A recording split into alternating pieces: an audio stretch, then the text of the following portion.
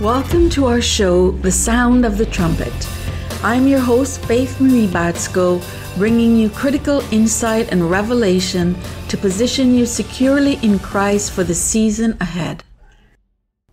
Welcome to The Sound of the Trumpet. Thank you for joining me. And today we're going to talk about grace. The title of today's message is, Who is Sufficient for These Things? I was recently awakened in the middle of the night with a burning question in my heart of what would the Apostle Paul and the disciples do in the situations that believers are now faced with in Canada, the United States, and other parts of the world. How would they live, walk, and comport themselves? In my mind's eye, I was seeing these apostles as bigger than life and present in our world. And I sought God for the answers to these questions, but received none.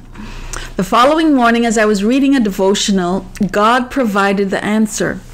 The devotional talked about the early Christians and the situations they were facing. I saw that they were similar to the things we are now beginning to encounter in Canada and in the United States. The disciples were being restricted in what they could speak about or teach. They were being disparaged by some of the religious leaders who feared man rather than God. There was a rising level of persecution against Christianity, and Christians were being threatened daily. The present woke culture, and I hate that word, is being pushed now on humanity. It is a demonic crafting of a new reality founded on satanic antichrist principles. Becoming woke is the awakening of the masses to the demonic principles of division, immorality, and a hedonistic lifestyle being espoused through equity. The road to truth leads us not to equity or even equality, but rather to crucifixion, to the cross, to a life laid down in full surrender and obedience to God, to the one who said, I am the way, the truth, and the life. I do realize that it is somewhat different to be born into a situation of persecution as the disciples were, than it is to watch the freedom that you have known all your life begin to be taken away from you incrementally and systematically. So again, my thought was, what would the saints do? What did the saints do? The disciples continued to press forward and to do exactly what they were called to do. They prayed. They asked God for courage and boldness to speak. They asked God to strengthen them in the situations that they faced. As they were obedient, there was a great awakening to the knowledge of truth. Acts 4 reveals the persecution they were experiencing. However, verse 33 says that great grace was upon them all. Great grace! The answer leaped off the page into my spirit and I saw it. The answer was God's grace. I suddenly saw that grace brings whatever is needed. Grace is favor, power, and all the goodness of God wrapped into one. The disciples asked God to increase the power, and he turned up the grace and gave them great grace. At one point, when Paul complained to God about the attacks on his life, God said to him, My grace is sufficient for you, for my strength is made perfect in weakness. Therefore, most gladly, I will rather boast in my infirmities, that the power of Christ may rest upon me. Therefore, I take pleasure in infirmities, in reproaches, in needs, in persecution, in distresses, for Christ's sake. For when I am weak, then I am strong. What is grace? Well, grace is the divine substance that releases the ability to walk supernaturally through any situation without fear. Grace undergirds and empowers the believer in Christ, the one who lives and moves and has his being in Christ, thereby tapping into his life substance. The word grace in the Greek is charis, and it means graciousness, especially the divine influence upon the heart and its reflection in the life, benefit, favor, gift, joy, liberality, and pleasure. In Hebrew, grace is the word chen, and it means graciousness, kindness, favor, precious, and well-favored. We can therefore expect that when God's graciousness is upon us, his divine influence works on our hearts and becomes reflected in our lives. We then experience his benefits, his favor, his joy, his liberality, and pleasure over us as he works all things for our good. Jesus is God. His life force is spiritual substance that is supernatural, creative, imbued with wisdom, insight, and understanding. Grace allows us to tap into the treasures of Christ, a place where there is no fear and where every possibility exists. In grace, the substance of God's life force moves in to take charge of any situation we may encounter. As believers in Christ, we draw from him and receive his grace, his unmerited favor. Grace is embedded with potential to transform our circumstances and our demeanor from weakness and fear to power and strength. Grace is power. Grace brings an atmospheric change, adjusts our perspective, and produces an uncanny sense that all is well. It impregnates the current issue with his divine possibilities. Hope arises because God is in the mix. Grace therefore brings great possibility. How then should we live? We live and walk in the present, ever-changing world by trusting God to provide the grace needed for any situation we may face. In perilous situations, we pray for great grace, knowing that God's grace is sufficient for all things. When Paul and Silas were imprisoned and they began to sing praises to God, they stepped into his life force and grace was released. Their chains snapped and the prison doors were opened. Grace moved Peter to speak without fear, having just been released from prison for that very thing. When Peter and John told others about the threats they received, they prayed and reminded God of Psalms 2:2 regarding threats to his anointed and his elect ones. It says in Acts 4:29-31, they said, "Now, Lord, look on their threats and grant to your servants that with all boldness they may speak your word by stretching out your hand to heal, and that signs and wonders may be done through the name of your holy servant Jesus." And when they had prayed, the place where they were assembled together was shaken. Paul asked the sublime question, who is sufficient for these things? The answer is no one. God's answer is, my grace is sufficient for you.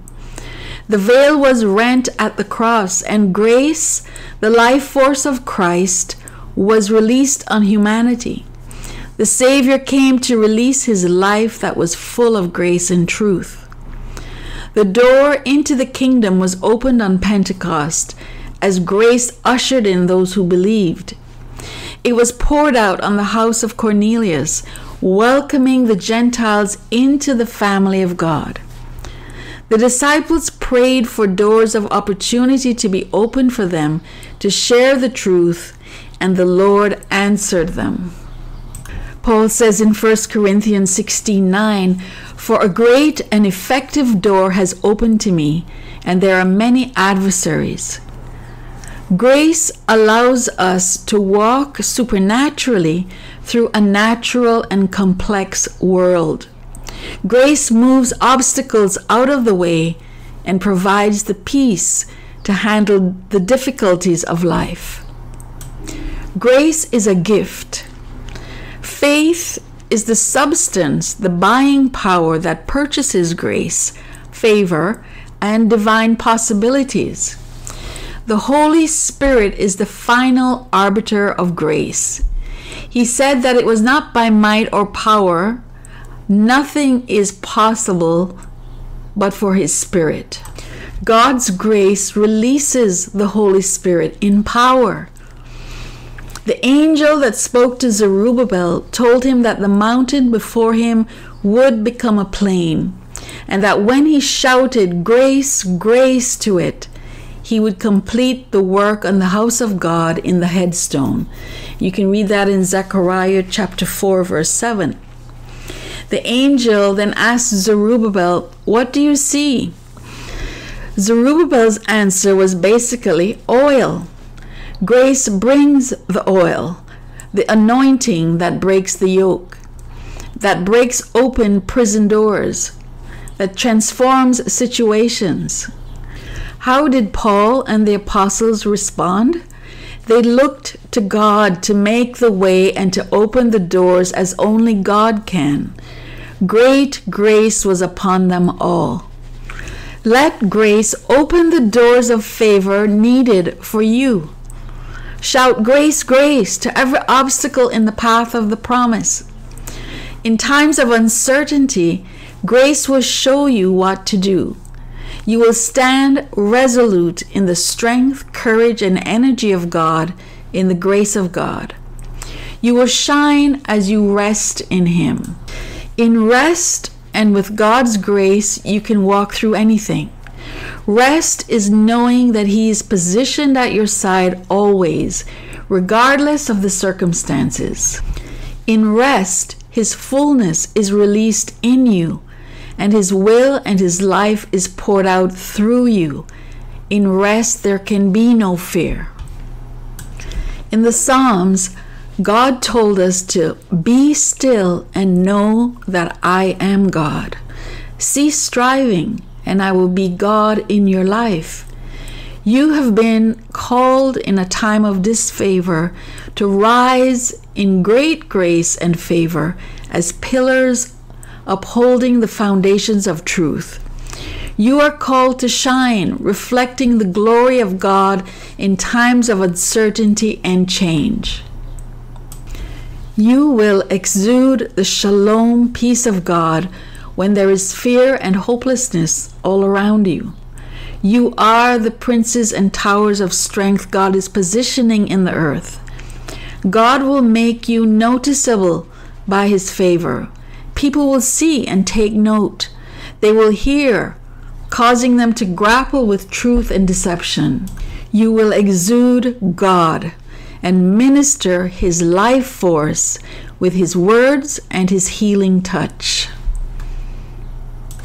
It is possible that God has not yet answered our prayers because He's waiting to see a rise in His people before He removes the restrictions.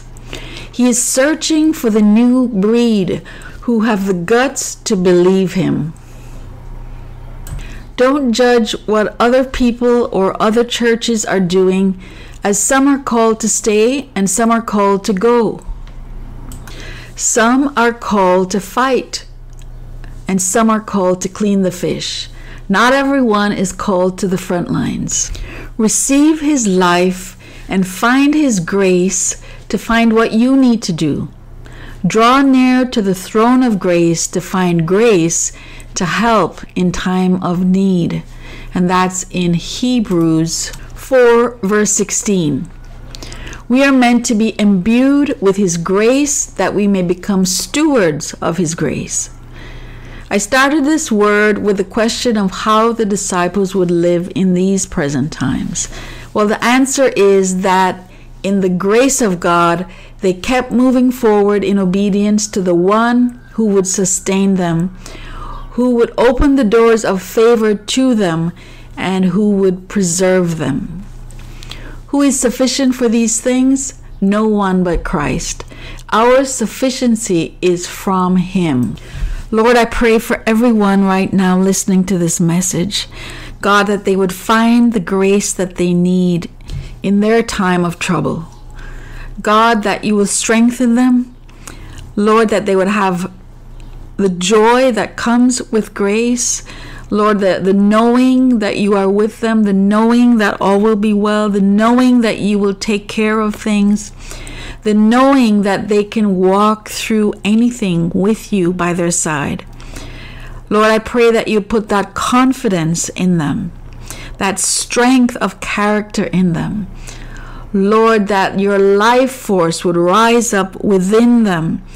Lord, that they would be strong towers and pillars in this time of shaking on the earth. God, I just bless them with your love, with your protection over their lives, over their families, and over their friends, God. Lord, just walk with them and be with them, and let the grace of God be sufficient for them. Amen. God bless you, and thank you for listening. Help us to get these words out to the body of Christ, to rally the troops and those serving the Lord on the front lines. Be sure to subscribe to the show on iTunes and cpnshows.com, and please like and share with your friends. See the links below to our website and our social media pages. God bless you and keep you safe and hidden within Him.